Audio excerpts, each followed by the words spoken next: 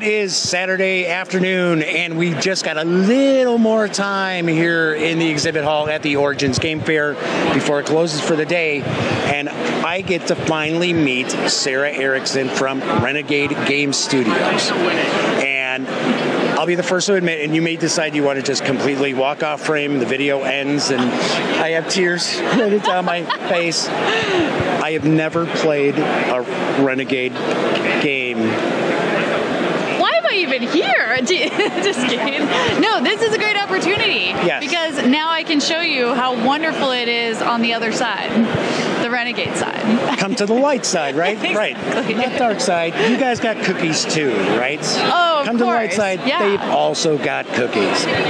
So let's chat a little bit about some of your titles. And first off, I'm familiar with the company, and I know a little bit about some of your titles. Awesome. And I do know that you have really done exceptionally well, because you've designed all the games yourself. Well, it was all me, obviously. Right, of course.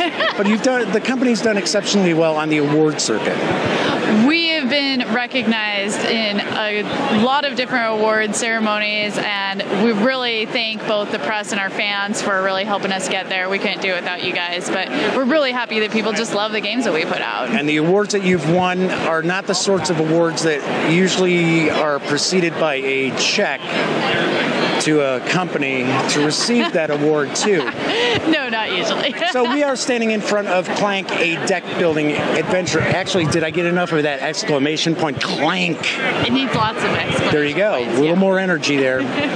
Which has done exceptionally well for you, and it looks like a fantastic kind of dungeon delve game. It is. It's a deck building game, so you already know how to play. It's a deck building adventure. It's a deck building adventure, yeah, because it's more than just a deck building game. Sure. You really are trying to see if you can push your luck and get bigger and better treasure way down there in the bottom of the depths of the dungeon, but it's kind of dangerous down there, and there is a really huge angry dragon that you're stealing treasure from. So you don't want to make too much noise. Right. Yeah. Because if you make a Clank, I guess your adventure's going to be over. It could be, yeah. And it's kind of interesting because you might really want to go down there and get the best treasure, but somebody else might think it's a little too dangerous. So depending on who you're playing with, they may run in, grab a treasure, and then try and run out, and that puts you on a clock. If you can't get out before the end of that 4 turns after somebody else gets out, right, the dungeon collapses, and you may get stuck down there and die. But it'll be a good story. And you also have an expansion for that as well that came out recently. Yep. Sunken Treasure? Yep. The Clank Sunken Treasures is the first expansion for the game. Certainly not the last. And ta-da! Yeah, usually evergreen titles don't end at 1 or 2. Well, it makes sense. Fans love the game, and they're very excited for more content. And the original game did have a double-sided board on it already. The expansion, another double-sided board, plus a bunch of new cards for content. There's so much gaming goodness, my head is about to explode. Well, don't let it explode quite yet, because you have more to talk about. There's going to be more that we can't talk about yet. Of course. But we don't want to leave you hanging for too long. Sure. And then your big release here at Origins is Flatline, and it is ranking pretty nicely in some hotness charts, I should say. Yeah, we love this game because it is by designer Clank, who did Fuse. It's set in the same universe. It's a cooperative timed game, and real time. You are trying to save patients in the medical bay of the same ship where you were defusing bombs in Fuse. Sure. So it's got a lot of similarities to that. If you loved Fuse, you absolutely have to check out Flatline. But you won't have any idea because you haven't played Fuse yet, right?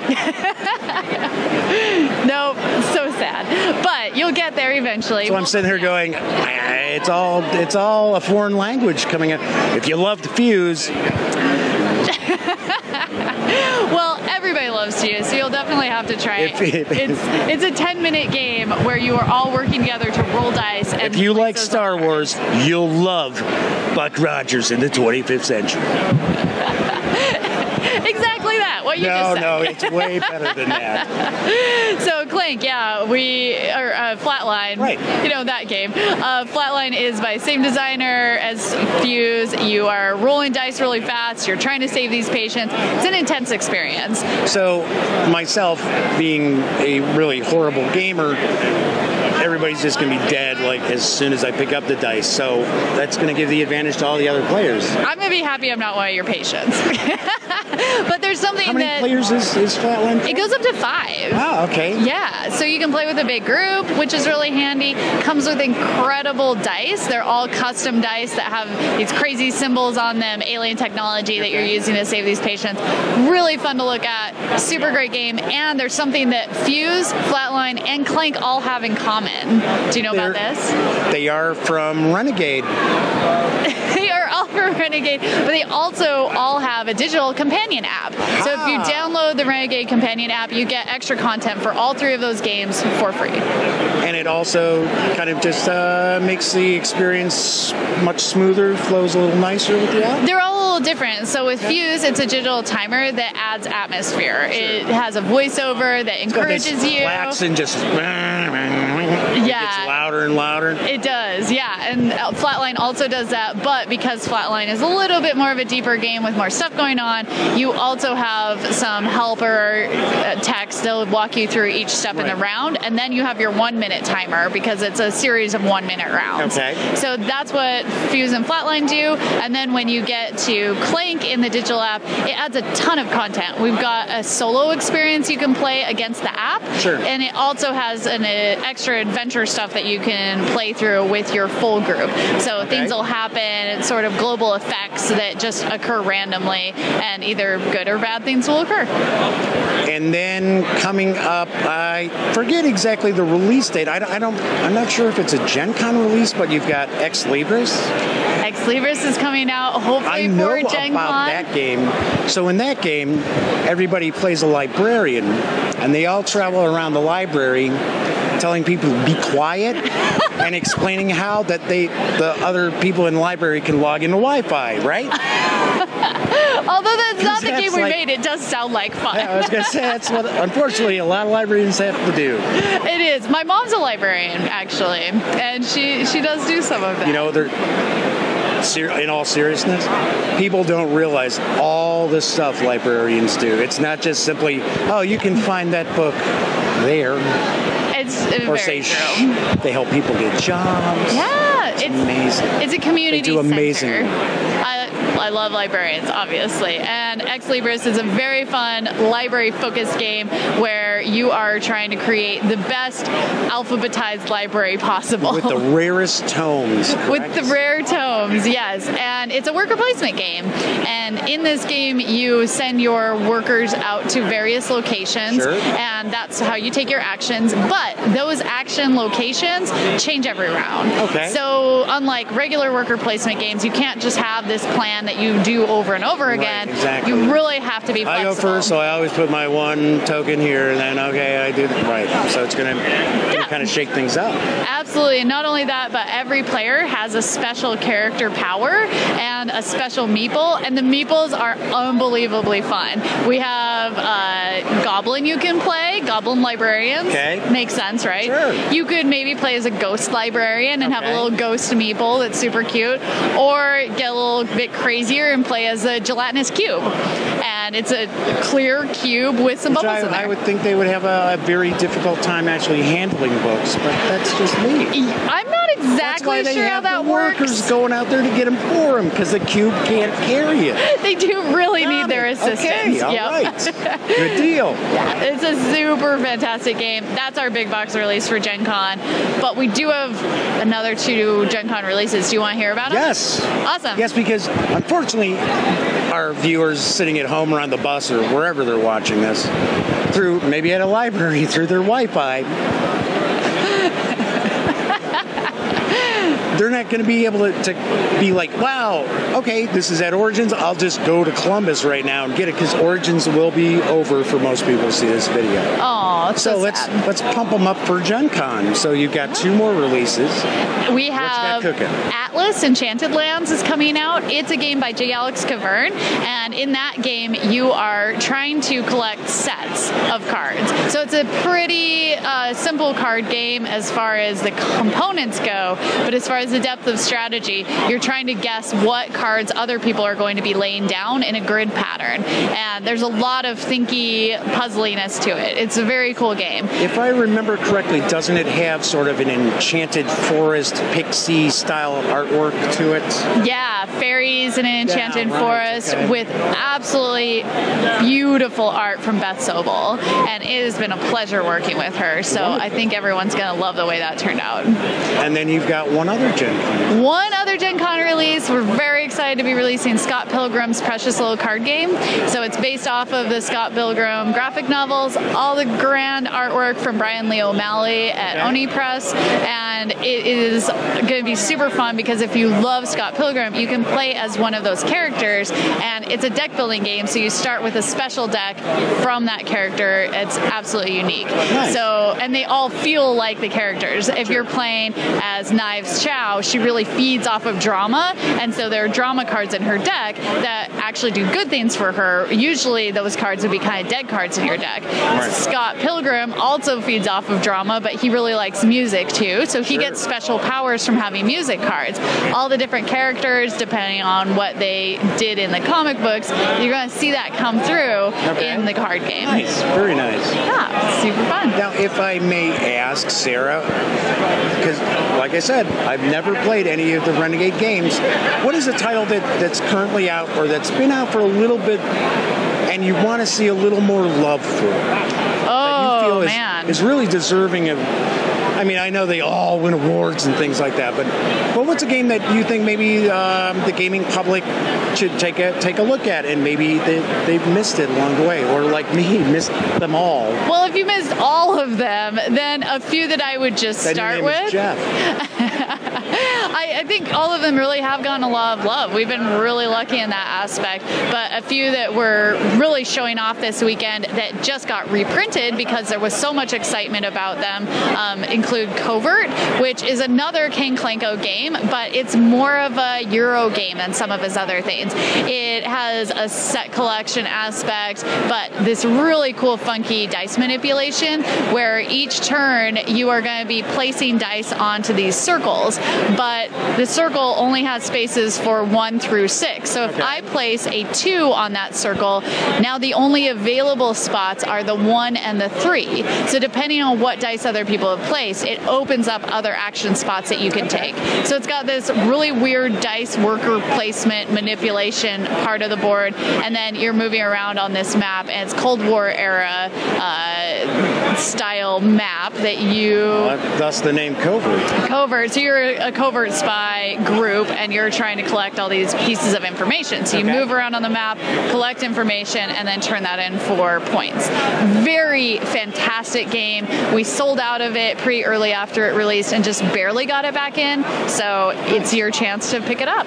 And you said you had another one that was just reprinted, correct? Did you say 2? We've had, oh man, so many of our games have just been reprinted, but another one that everything I'm really excited about that did just get reprinted is Castles of Caladale. Now look, we've talked about a lot of different games, and that's the first one Sarah reached back to grab to actually hold up there. So it must have a soft spot in your heart for it? It really does, because it feels like a basic tile laying game where you draft a tile, you put it into your castle that you're building, all of the sides have to match up. So we all already have played games like that, but... Not me. Oh. But this is the only game I know of. I don't understand what you mean by worker placement. You get people jobs? I don't... You might be in the wrong industry. Were you looking for a different convention when you walked in? I thought these were comic books. Well, that's over there. So there's the twist to it. The twist that makes it not like every other tile placement Exactly. game. The twist is that all of those tiles you've been collecting, you can rearrange any of them at any time. Oh, okay. So if you get to the second to last round in the game and that perfect tile finally shows up, you can stick it in anywhere and rearrange stuff to make it fit and make your castle as beautiful as you want by the end of the game. So you're never stuck with this hodgepodge of things that just don't make sense. You can make it perfect, which I think appeals to a lot of board gamers, and it's just a blast to play. I've loved it every time I've gotten it to the table. It's a different tile laying game because it's called Carcassonne. Definitely different than that game. Sarah, any final thoughts or any final titles that you want to mention to our audience? There were 2 other titles that, actually, I take it back. There were 3 titles that we released here in addition to Flatline that we didn't talk about yet. Do you want to cover those? Yeah, of course. I did, okay, I'm going to stretch my brain here. Is it Shingu Ubu House or something? It's like am I close on the pronunciation? Shiba Inu House. Shiba Inus are these adorable Japanese dogs, and in Shiba Inu House, you're actually building a doghouse for them. But that's not one of the 3. Okay. That one is a very cute game. And we have a handcrafted doghouse. It is already out. So Flip Ships is... it's like a dexterity game, isn't it? It is. It's a cooperative dexterity game, and in that one, you are trying to save the universe from these horrible alien invaders. You flip your ship onto the alien cards. If you can hit them, then you destroy that card. If you can't, then they all creep towards you at a drastic pace, and if you can't destroy them before they hit your base, they deal damage to you. Okay. So it's a very fun game. So much tension as you flip that ship and hope it hits the enemies. Super fun to play. Because the enemies actually flip tokens back at you, and you're like, dangerous also. Gotta take these guys out fast. That's right. So you got Flip Ships. Flip Ships and Sentient, which is by J. Alex Cavern. It is right here. There it is. This one just barely came out here at Origins. It'll be in friendly local game stores in July. And in this game, you are trying to be an evil corporation who is creating sentient robots. Right. And it's a dice manipulation, area control game with some set collection as well. So there's a lot of puzzliness to this game, and everything that you do, every choice you make, has cascading effects that are all interwoven into each other. So very neat game, very thinky. I personally love this one. So and if I recall the info that I saw about it, there's, as far as the robotics and things like that, it's some of it is very real world based, not just complete fantasy, correct? It's in the future, but not the far future is the setting. We're not talking R2-D2. Everybody has a droid. You're trying to create that sentient robot, that sentient AI, correct? Yeah, yep, definitely. So it's a very cool art style and really, really beautiful box. Same artist as Lotus. Nice. Some of our other beautiful games. So that's one. And then we had one last one, The Fox in the Forest. It's a 2-player trick-taking game. I gotta be honest, that is one that is completely out of the blue for me. I haven't even seen a press release for that, so tell me all about that, Sarah. The Fox in the Forest, we sold out of it in the first 15 minutes of the show, so that's probably why you haven't seen copies out on our booth. Right. But The Fox in the Forest, 2-player trick-taking game, beautiful artwork, and it's got a really cool scoring dynamic that makes the 2-player game work, because in a lot of trick-taking games, you just want as many tricks as possible, and each trick's worth a point, you get a bunch of points, done. Not the case in The Fox in the Forest. In this game, there is a non-linear scoring pattern. Depending on how many tricks you take, you'll get a different number of points, but if you're too greedy and you take them all, then, or a lot of them, then you're not going to score anything, and the person who only took a couple will get a whole bunch of points. Sure. And then in between, there's the sweet spot where you want to be to get the most points. So as we go back and forth, I might be wanting to win tricks, and then you start wanting to win tricks, and we go back and forth until the very end of those 13 cards. So very beautiful artwork, great dynamic gameplay, and now you can finally play a trick-taking game with your significant other or friend without having to find 4 people to play. And does one player play the fox and the other player is the forest? Not in this one, but the fox is. That seems very unfair, in my opinion. That would be a little unfair. But who would win if that were the case? I'm assuming the forest. Oh, fox all the way. The forest be like, yeah, I'm gonna make sure there's nothing for you to eat in here. Oh, no. So Lots of Boxes and Boards is coming out July 19th. Thanks. Yeah, no problem. Cool deal. Awesome. Well, hey, thanks. I was going to say, is there any last thing that we've left out? I mean, you've covered a lot. We have so much going on. I know it's a lot to keep track of, so thank you for coming here and trying everything out. And displaying my ignorance, yes. But if you do want to find out more, you can always things find I do us. for our audience. Yep. That's right. And for your audience, you can always find us at Play Renegade on Twitter, Play RGS on Facebook, and Renegade Game Studios on Instagram. Very nice. Yeah, thank you guys for checking it out. We really appreciate you stopping by the booth. It's been fun. Thanks for taking some time to sit and chat. Yeah, awesome. And make fun of me. Have a great show. You too. Enjoy. Thanks.